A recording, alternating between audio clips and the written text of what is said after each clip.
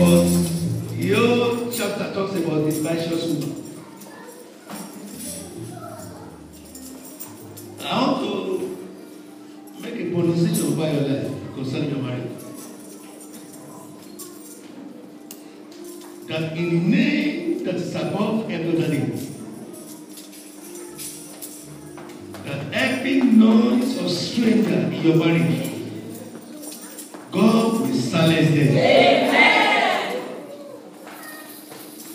Strange noise of strange woman or strange husband. Strange noise of strange woman in your marriage, God will destroy them. Amen.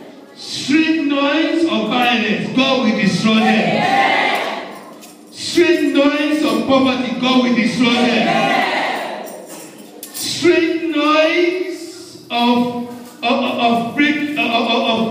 lack of good helper, God will destroy them. Amen. I decree concerning your children, those children God has given unto you, they shall be for signs, they shall be for wonders. They will be a joy to your family, a joy to your community, a joy to their generation.